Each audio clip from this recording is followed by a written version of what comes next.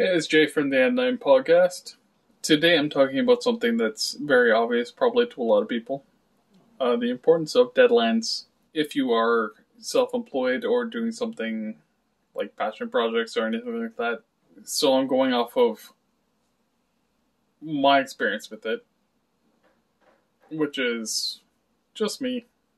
I don't have sources. And I might be wrong.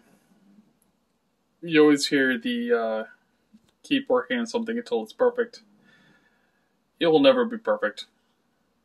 You might do everything possible to make it the best. Don't strive to make something perfect. Strive to make something the best you can make it. Learn when you have to put something down. There is a risk, especially if you're doing something like, for instance, I'm a writer. To sit there and make something perfect would be incredibly... I would never finish anything. I would never complete a project because nothing is ever good enough. I look up, for instance, something I'm working on right now, about 15,000 words in. And I'm really happy with the way it's progressing. But I am writing it in vignettes. So when I get to a point, I go, okay, that's good enough. I carry on with the next bit. If I don't do that, I will actually sit there for days and weeks and months on one line to make sure it's the most poignant thing that I write on that page. It will never get completed if I let it go forever. So, for instance, with writing, I give myself 1 year. The project I'm working on right now, I've given myself to May 2022. I will be done before then. I hope. I really hope. But that's what I've given myself a entitlement of.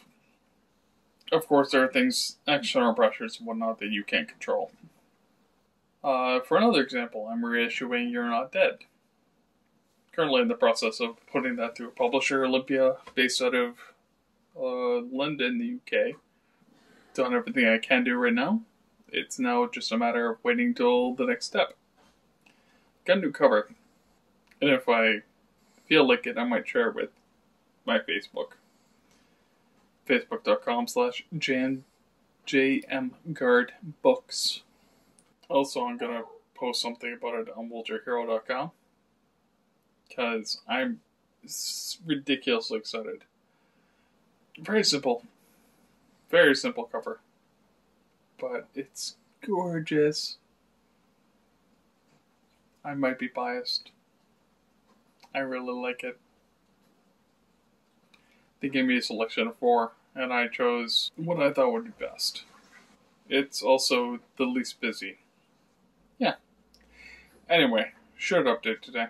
Just felt like I needed to express that to make sure that you shouldn't fall down the rabbit hole and get lost of making sure a project is perfect. Just give yourself a timeline or a time limit.